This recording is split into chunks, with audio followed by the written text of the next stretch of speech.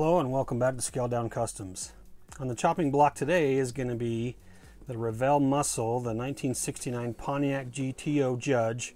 I am going to build this as a factory stock car because I just like having at least one of the original factory stock showroom cars in my collection before I start customizing stuff. So we're going to build this up as a box stock car. Maybe I'll change the wheels. I don't really like the look of those, but we'll see what happens when we get there.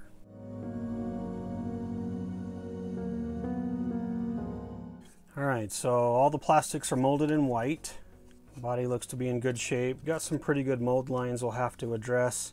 And these panel lines are not very deep, so I'll be scribing those down. But overall, that's looking pretty good. Nice 400 engine block with the transmission attached. Interior bucket. The doors are molded on this one. Makes it a little bit harder to detail paint, but we can work with that. Nice clean interior though. Dashboard's got some texture on it. Oh, nice mold line across the top. We'll have to work on that.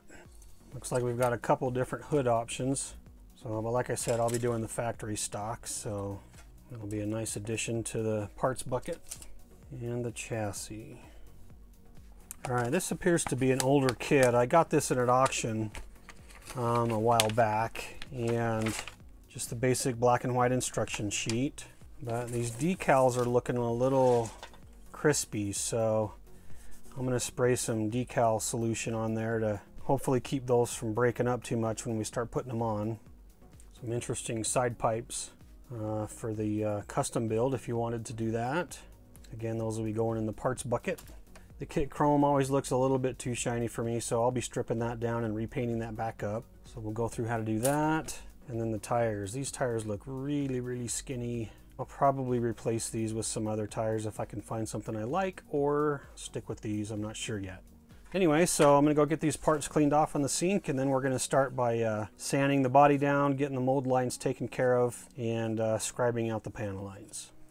All right, so I got all the plastics cleaned up just to get any mold release agent washed off. And as you can see, I've got my glove on my left hand to just minimize getting oils from my hands onto the plastics as much as possible. I usually only use on one hand because I'm right-handed, so I'm holding everything with my left hand anyway. So we're ready for a body prep. And to do that, I'm going to be using some Tamiya sponge, the 600 grit, just an emery board, a couple of different sanding grits on those, and then my trusty X-Acto knife, sanding sticks. And for the scribing, I'm going to be using my Tamiya panel line scribing tool, and this is the 0.2 head on there, I think, and a permanent marker to mark my mold lines so that once I start sanding them, I'll know how far I need to go. So we're going to start working on the body.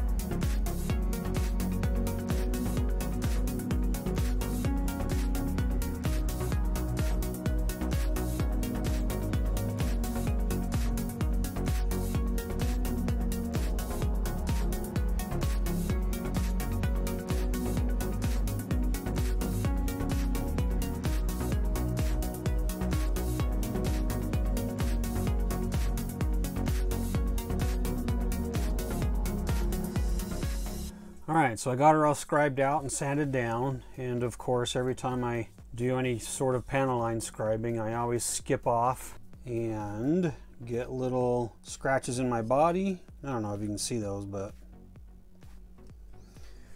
anyway, so we're going to fill those in, let them dry, sand them down, and then we'll be ready for some primer. So to do that, I'm just going to be using some Mr. Surface 500 from Mr. Hobby. And I'm just going to dab it in and just kind of fill up those scratches.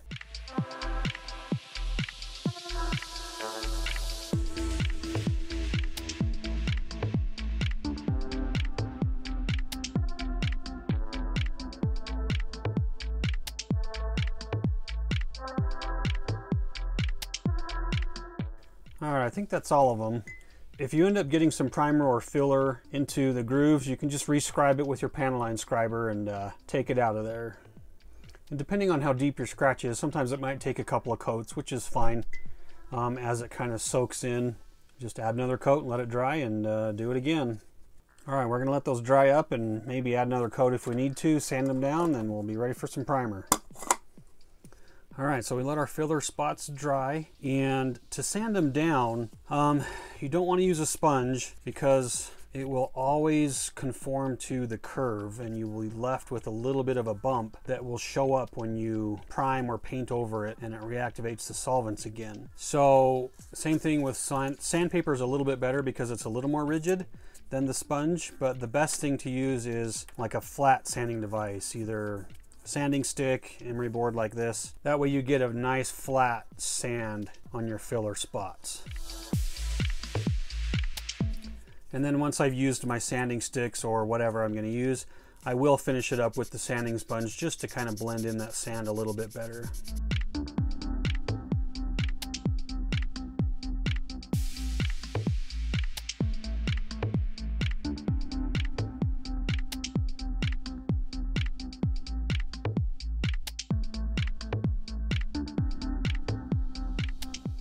And then when you're left with just a little bit of a line and there's no more filler around, then you know you're good to go. So we're ready for some primer, so I'm going to get this body washed off just to remove any dust and any other surface contaminants. All right, before I get to primer, I like to be able to attach anything plastic to plastic that's going to be the same color, so like body and then bumpers, because you always get a better bond when it's plastic to plastic rather than having primer and paint in the way. Then the glue will usually bond to the paint rather than the plastic itself. So you can either scrape the glue points to remove that paint and primer, or with some of the smaller pieces it's not that big of a deal. I'll just glue it right to the paint and usually that works fine. So I'm going to get this front bumper cleaned off and glued on.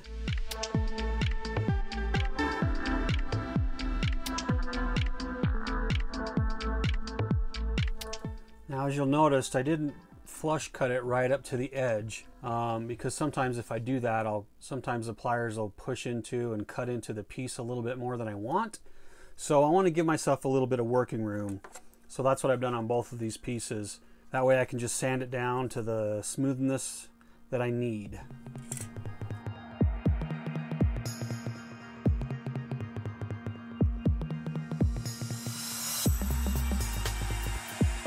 Just another tip. So because I have a flat edge here, I want to use a flat sanding device. That'll give me a nice, smooth, flat surface when I'm done. And then once I'm satisfied with how flat that is, then I can use the sanding sponge, which again conforms to the curves and edges, and that'll just soften up that edge a little bit more for me. All right, so the glue I'm going to be using is the Tamiya Extra Thin Cement, and this actually isn't a glue, it's more of a plastic welder, if you will. It chemically melts the plastic together, so it gives you a really, really good bond. But this will not work if the surfaces have any kind of primer or paint. This will only work plastic to plastic. And because it's an extra thin, it actually works by capillary action, which means if you just touch it into the seam and it'll pull into the contact points. And this is really, really hot stuff. And like I said, it does melt the plastic. So if you touch your finger to anywhere where that glue or that cement is, it will imprint a fingerprint into the plastic. So just be really careful when you're working with this stuff. All right, I think we're ready for some primer. So for my primer, I'm going to be using just my rattle can, my Mr. Surface Mr. Primer 1000, and we'll just rattle can this on.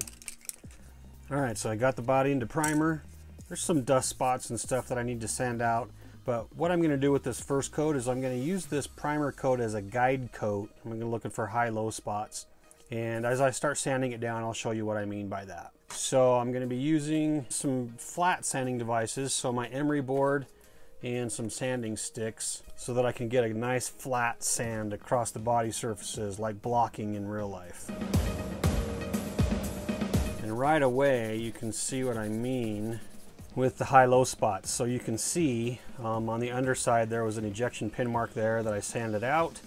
and it corresponded to the top of the car. And initially it looks pretty flat, but when you start wet sanding, flat sanding, or blocking out your car, you'll find some of these high-low spots. And that's what I'm looking for. And I'm going to do that over the whole body, and then wash it, and then reprime it again.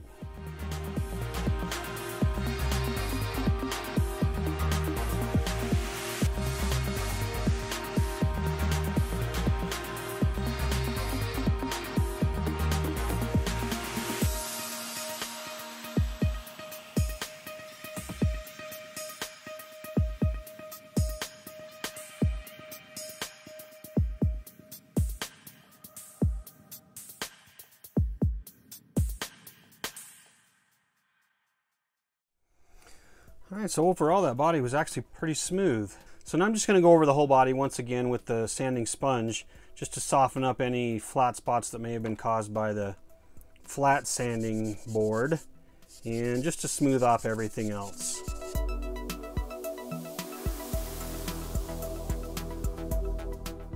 Alright, so I had it primed up in the gray, and then because I'm going to be doing the factory orange, I wanted to do a white primer, so I went over it with the Mr. Base White 1000. As I normally do with a lot of rattle cans, I put it on way too thick, and it filled up some of the lines and started pooling a little bit on some of the edges, so wasn't happy with it. I put it in the alcohol bath and stripped it down, so now I just need to go through and clean up some of the corners again and clean up some of the edges where the primer's still there, and just get it cleaned up and then reprimed again. So I'll be working on that for a little bit.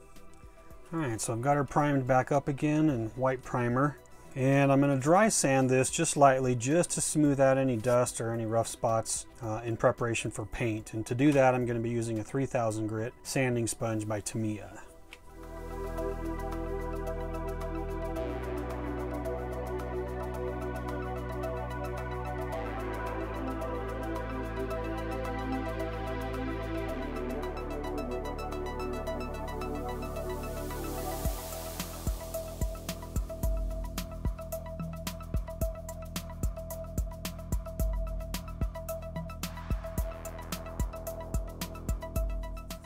All right, got her all smoothed off and ready for some paint. And like I said, I'm just going to do this the factory orange. But before we get to the body color, I want to paint the headliner and the engine bay with some semi-gloss black first. That way I can mask that up, and then we'll paint the body orange.